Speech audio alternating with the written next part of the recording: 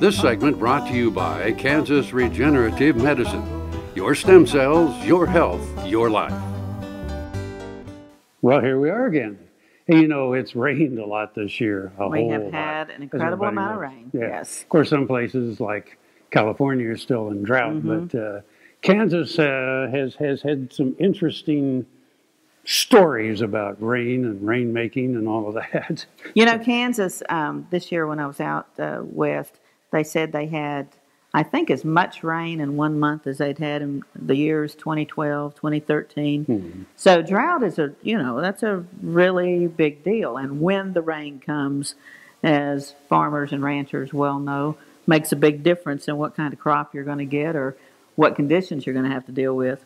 Yeah. So well, of course, deal. we had the Dust Bowl back in the 30s, but we know that a lot of that was due to the fact that the farmers overplanted, right, and they cut down a lot of whatever trees were out there. And then the drought came and everything blew away. And they believed, what was that old saying, the rain will follow the plow? Yeah. Didn't exactly happen. Yeah. But you got a great story about that phenomenon. Yes. In fact, we're going to have 2 segments because it really is interesting. So let's take a look.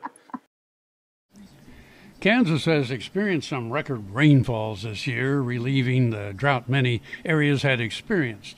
Those hot, dry spells are no stranger to Kansas, even today. And rather than just complain, folks thought they would do something about it. They hired rainmakers. Burt Lancaster immortalized the profession with the character of Bill Starbuck in the 1956 movie The Rainmaker.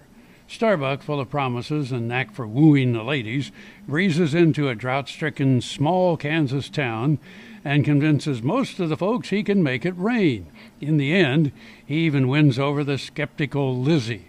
Decades later, the scenario inspired the song Lizzie and the Rain Man, a hit for Tanya Tucker.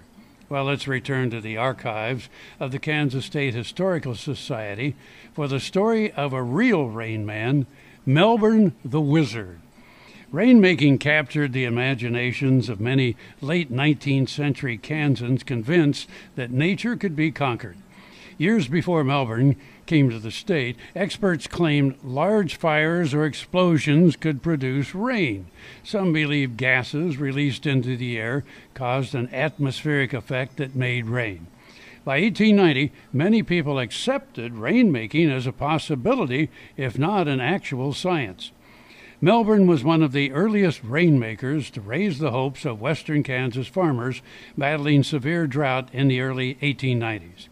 For several days, rainmaking gases rose from his shed in Goodland.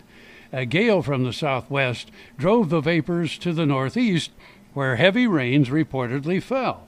Goodland eventually experienced a light shower, but not enough to justify Melbourne's $500 fee, and the rain wizard departed unpaid. Despite Melbourne's failure to create a good rain, Goodland residents considered his efforts a success. Enterprising locals established 3 rainmaking companies that were active for many years all over Kansas. The Interstate Artificial Rain Company claimed to have purchased Melbourne's secret. Its rainmaking squads traveled throughout the region. The first good rain in 6 weeks followed one visit to Oklahoma City, and one company official wrote to another, "I tell you, Marv, we've got the world by the horns with a downhill pull and can all wear diamonds pretty soon. We can water all creation and have some to spare." Rainmaking. We'll talk some more about the rainmakers when we come back.